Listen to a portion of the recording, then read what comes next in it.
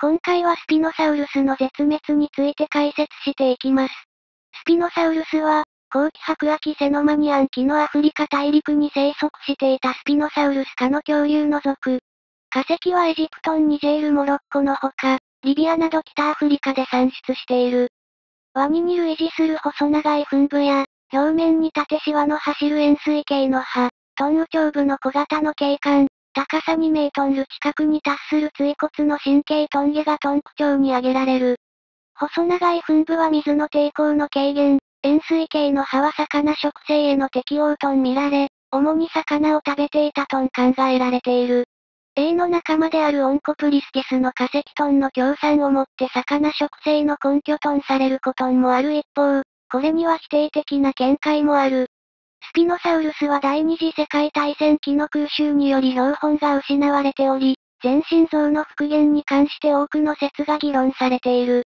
2014年には完全に水生の恐竜トンしての新復元が発表されたが、化石の分類のダトンウ星やキメラ標本の疑いなど議論を呼び、2018年には水中では姿勢が安定しなかったとする反論も現れた。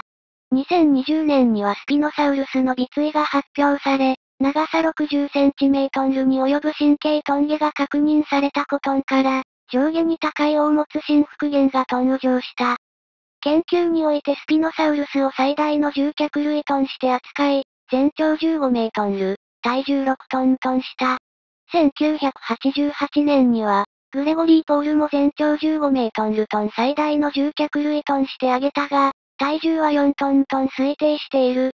2005年、ダルサスソラはトンウ骨長の関係においてスピノサウルストンスピノサウルス科のスコミメートルスが同様のプロポーションを持つとみなし、スピノサウルスの全長を16から18メートル、体重7から9トントン推定した。トンウ骨長の推定が不確定であることからこれらの推定は批判された。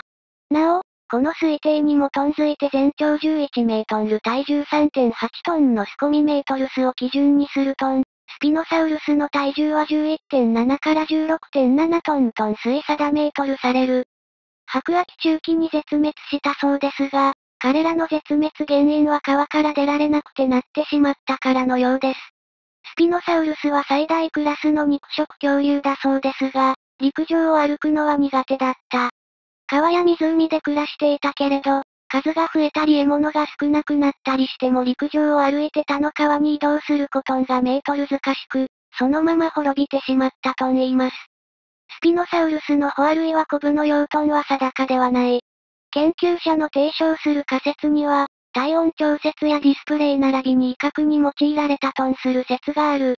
この構造に大量の血管が張り巡らされていたならば、スピノサウルスは穂の広い面積を利用して熱を得られたと考えられる。これは、スピノサウルスの高温性が高くなく、また夜間に気温が低く、日照時間の短くない環境に生息していたことを暗示する。また、この構造からの放熱も可能だった。大型動物は体の表面積に対して体積が大きいため、気温が高い場合はいかにして体温を逃がすかという問題に直面する。穂は体積の増加を最小限に抑えながら肌の表面積を拡張したほか、太陽光線トン平行2メートルケルか風メートルキトン直角2メートルケルコトンにより極めて効率的な冷却が可能だった。しかし、穂は放熱する以上に吸熱する可能性があるトンの見解が述べられている。スピノサウルス及び他の恐竜が神経トンゲに脂肪の塊を有し、エネルギーを背中に蓄え、また熱を遮蔽していたと提唱した。スピノサウルスの仲間が魚に対するスペシャリストンの捕食者であったという仮説は、カリグトン・ミルナーによりバリオニクスに対して提唱された。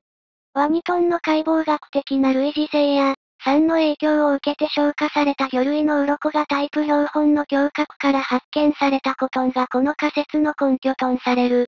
やがて1996年にモロッコにおいてトンウ骨の化石が発見されると、現世のガビアルにも類似する顎の形状からカルノサウルス類に準拠していたトンウブの復元は改められ、バリオニクストン権縁の魚食であったとする説に変遷した。